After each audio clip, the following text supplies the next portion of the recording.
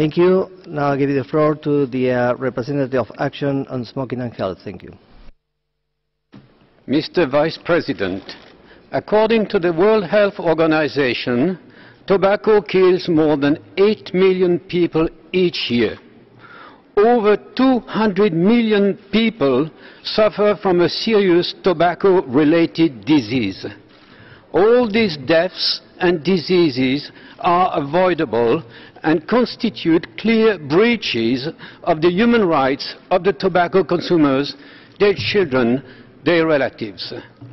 To address the burden created by tobacco, Target 3.A of the Sustainable Development Goals calls upon countries to strengthen the implementation of the World Health Organization Framework Convention on Tobacco Control.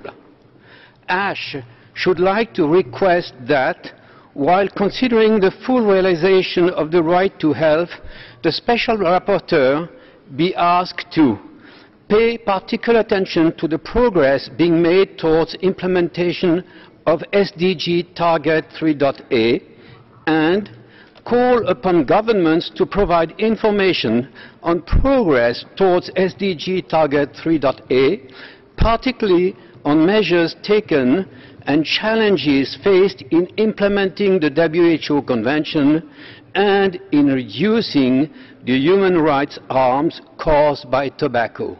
Thank you.